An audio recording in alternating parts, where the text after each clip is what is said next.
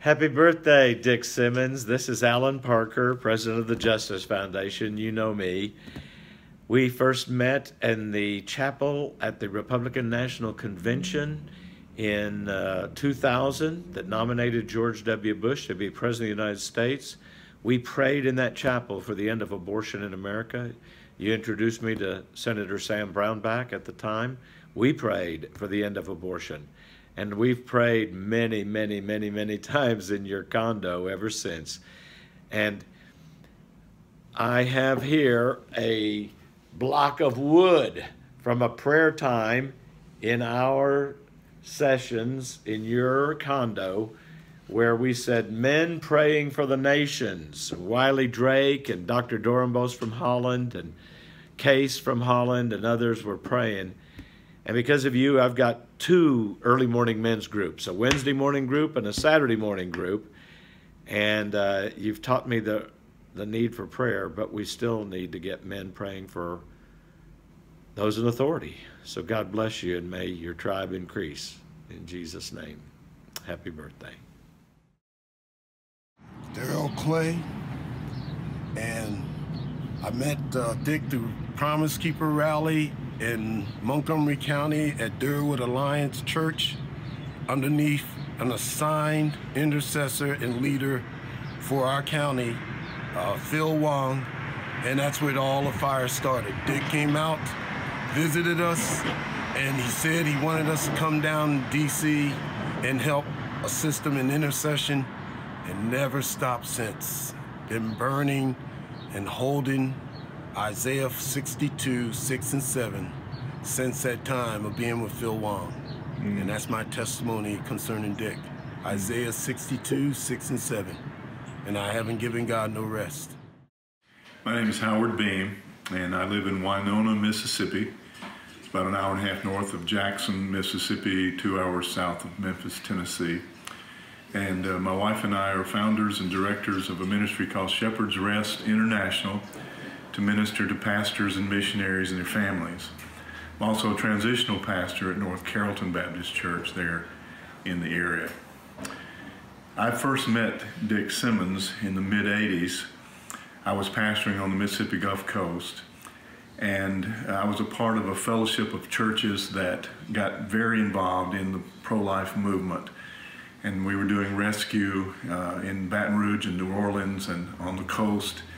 And then a whole bunch of us, hundreds of us from all over the nation, went to Atlanta, Georgia. And we did a pro-life rally there and sit-in type thing. And we were arrested, thrown up into the buses and taken to Atlanta prison. And we were there for a week. And it was during that time that I first met Dick. We instantly became good friends. We were part of a 24-hour prayer rally that went on while we were there witnessing to the convicts and so on. And after that, just the relationship grew and continued, and we had him down on the coast to minister. And later, the Lord called us to Russia, and we were missionaries there for 11 years, and Dick came a couple of times to teach his principles of prayer and revival there in Russia, and helped to translate his materials into Russian.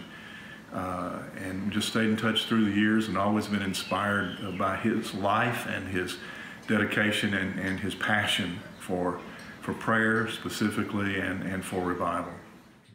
Hi, my name's Jim Pritchard. I'm from Northfield, Minnesota. I have 7 kids. First met Dick in 1992. He was we got his name. We, in our church, were looking for ways of helping men come into greater experience of prayer. And so we had Dick in, and he did a boot camp with us, and it was amazing. We had probably a third of the men showed up, not just for the weekend seminar itself, but for early morning prayer for 21 days. And that kicked off a season in our church that lasted 12 years, that we had prayer almost every morning of the week with the men. And it really not only launched us in prayer, but also in concern for the government. We had people coming out to D.C. and visiting with congressmen and senators, and elevated greatly our appreciation and my personal appreciation for what goes on in Washington, D.C., the weight that our leaders carry, and how we can help them fulfill the purposes that God has for them through our prayers. So that's been our experience, and it's really been a great blessing for us. Hi, my name is Bill Landers. I'm from Torrance, California, which is about 2 miles from the ocean. And I'm a real estate appraiser by profession. I have my own business. And in April of 2005, there was a South Bay Men's Prayer Conference that I got invited to. And there was about 120 men there on a Friday night and then an all-day Saturday. And for the first time, truly, I heard and understood what it meant for men to be in a relationship with Christ that was holy. And I understood from that time with Dick Simmons that we are to be men who are, according to Psalm 24, men who have clean hands and a pure heart, because that's the only way we're able to approach the throne of God. And so when Dick invited us into the following week, we went on into the next week and then a full 21 days where we actually, basically the first week repented. The second week we began to understand who we are in Christ and the authority that we've been given. And then the third week we began to understand the times that we're in, and we began to develop a lifestyle of prayer and understanding that there's a daily need for prayer, and that if men are not standing in their homes and in their communities in the hour that we're in, then we're not doing our job. And so what I've seen through the years with men is that we started a march, it was in March of 2008, we started a men's prayer group. And I've seen men come in who were barely praying table prayers. But as they begin to listen to other men pray, that they begin to catch what God was doing in other men. And I always say that prayer is not taught, but it's caught. And so these men now who were praying table prayers in 2008, you have to almost stop them because they've so caught on to what the need for prayer, and God has slowly but surely developed them into the men that they're to become. Hi, my name is Paul Peterson. I'm from Spokane, Washington, and I'd like to tell you a little bit about Dick Simmons and the impact he's had on my life.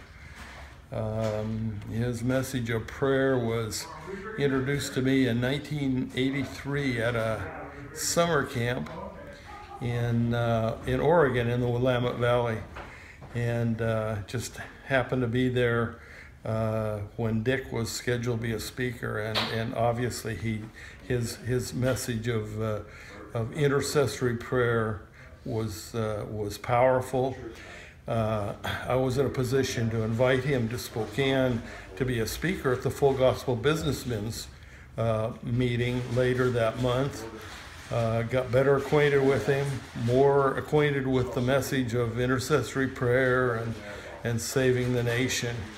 And long story short, Dick and I established a relationship in which he came back on repeated occasions to Spokane. We put together seminars now called boot camps, and ultimately would have been late 1980s, maybe the mid 1980s, Dick and Barb moved to Spokane, and we established a 24/7 prayer house in Spokane. So from that time of meeting Dick until the present time, I have been impacted by his influence. I have been impacted by the privilege of intercessory prayer, warfare, if you please. I have been impacted by the Number one, as he says, prayer is work. And impacted by the work part. First of all, he says prayer works. I've seen the prayer working. I've seen that prayer is work and that prayer leads to work, but it's what God needs from his people. He needs a presence of his people declaring the kingdom authoritatively on earth. And that has been a privilege of mine to come into that recognition and that activation in my life. Come quickly, Lord Jesus. Hello, I'm Mark Benz. I'm a retired military chaplain. I live in Colorado Springs, Colorado, and have been involved with Men for Nations for a couple of decades. I met Dick Simmons in the early 80s at a pastor's conference south of Portland, where he gave a clear message to begin to pray intensively for the stopping of abortion, for the shedding of blood, but even more so for our elected officials, as what 1 Timothy gives to us in understanding that's what we should be doing. As Paul says, first of all, I urge you by the mercies of God to pray for those who, kings and all those who are in authority, so that we might be able to live a peaceful and a godly life. That means that we can actually do that. And later on it says that it's the men that are to be doing that, and that's what Dick has been calling men to pray, because in verse 8 of that same chapter 2 of 1 Timothy, the Greek word there is aner, which means males. It doesn't mean anthropos, the other Greek word, which is inclusive oftentimes of male and female. It's here called males, aner. So God wants men to come and gather themselves together to pray, lifting up holy hands without any dissension or any disagreements, anger.